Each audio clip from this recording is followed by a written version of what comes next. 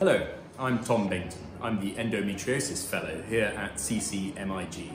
That's the Chelsea Centre for Minimally Invasive Gynaecology, which is based at Chelsea and Westminster Hospital here in London. Welcome to our YouTube channel. I'm going to explain a little bit about what we hope to put up on the YouTube channel in the coming weeks, which is going to be videos of two broad themes.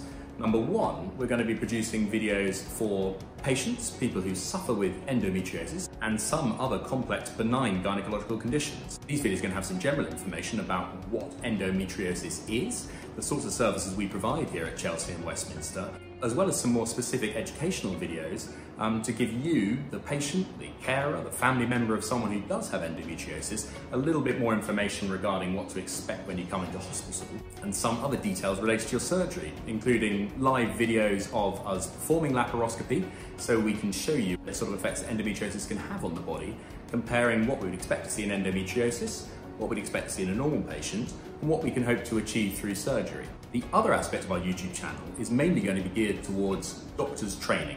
So that's going to be for medical students, junior doctors in training, and that includes both gynecologists and general practitioners. And it's going to be a little bit more medically specific. So there's going to be scientific information about endometriosis, how you can hope to diagnose it, because we do know it's a fairly elusive condition.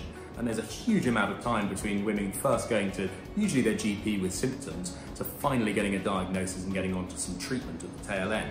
It can be up to 9 years in some circumstances. So we're going to be providing some information about how to hone in on endometriosis and have a high suspicion of it when you're seeing women with certain symptoms. We're also going to be providing some very specific instructional videos, more related to our surgical technique. This is going to be focusing on the two main tenets of the minimal access surgery we provide here at Chelsea and Westminster.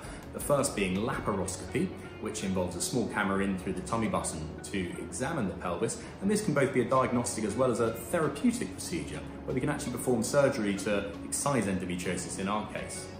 As well as that, we'll be talking about performing hysteroscopies, which is a small camera that goes in through the cervix to examine the inside of the womb.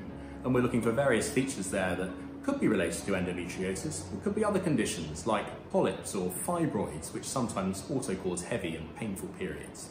We're going to be looking at live surgical videos showing exactly what you can expect to go on during your laparoscopic surgery, and we're going to be examining endometriosis in much more detail. We work as a big team here at CCMIG, so it involves people like me, the gynecologists, so we do the surgery, but we don't do it alone, because we know endometriosis is a really complex condition, often involving other parts of the body.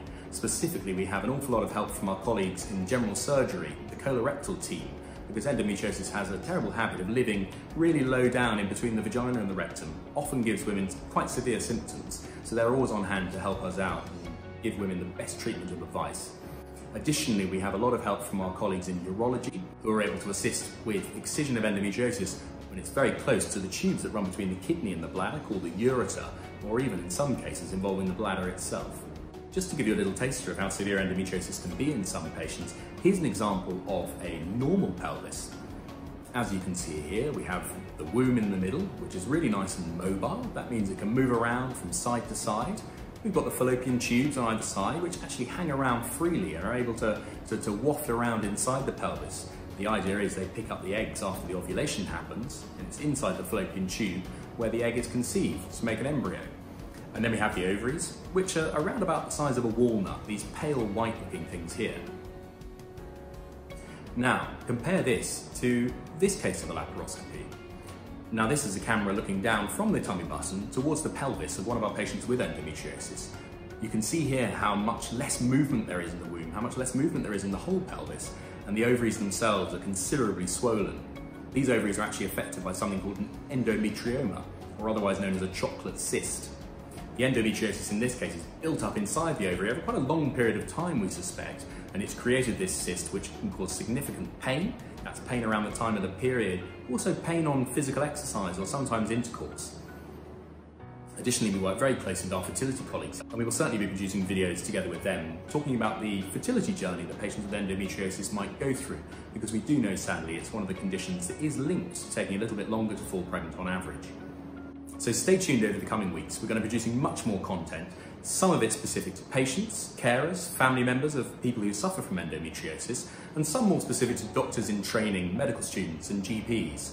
We will divide these up in various playlists on the channel, but do feel free to get involved with either channel and watch whatever you think would be interesting for you. One of the fantastic things about caring for women with endometriosis is just how well informed they are about their condition. It's not uncommon that we see an endometriosis patient who knows exactly the questions to ask because they're really well informed, they've done their research, they know their condition in and out, and it's an absolute pleasure to be able to look after women who come with all the questions and they know what they want to find out from us.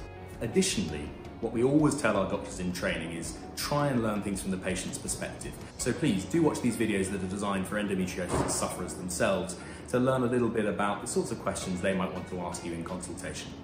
Anyway, remember to like and subscribe so you'll stay tuned for all our future updates, and please do comment down below with anything specific you'd like to hear from us, whether it's what you might expect in laparoscopy, questions about treatment options for endometriosis, or more surgical videos explaining different elements of gynaecology you want to find out more about. This channel is going to be really interactive, so you get involved, comment below, follow us on Instagram if you have it. We're available at CCMIG.London. Look forward to seeing you soon. Bye-bye.